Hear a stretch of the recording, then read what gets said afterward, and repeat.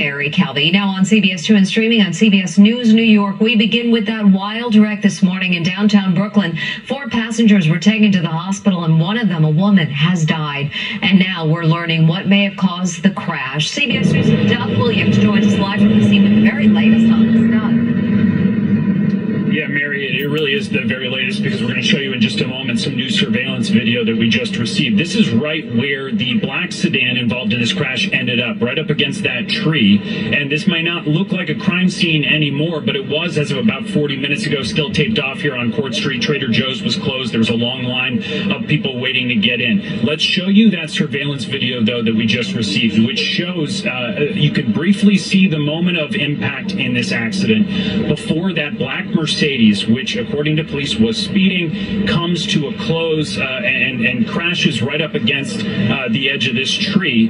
The 2 passengers inside that Mercedes did survive, one of which was taken into custody. The woman in that car was taken to the hospital. But again, what's left here as of this afternoon is what's left of a very deadly and dangerous accident. It's like a crazy high-impact action movie, but it's really here. New video provided to CBS 2 shows a black Mercedes sedan engulfed in flames shortly after the accident around 3:30 a.m. this morning.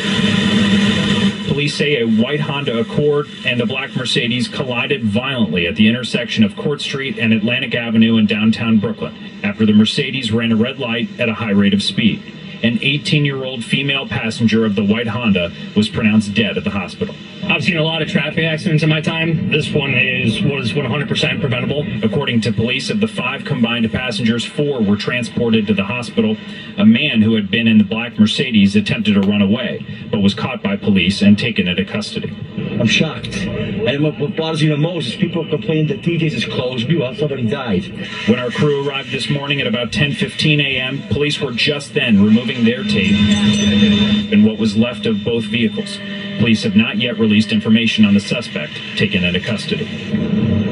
And I can't emphasize enough, Mary, just how different this scene looked like in the last 2 hours. There was glass and debris still all over the street as of this morning around 10:15 when we arrived. It's just recently been cleaned up, but you can't walk 10 feet without glass underneath your feet. It's eerie. You can see there's still blue police tape across the street, but for now, Court Street is back open. They had to get that victim, pronounced dead at the hospital, out of the car by cutting into the vehicle. We're live here in downtown Brooklyn. Doug Williams, CBS 2 News.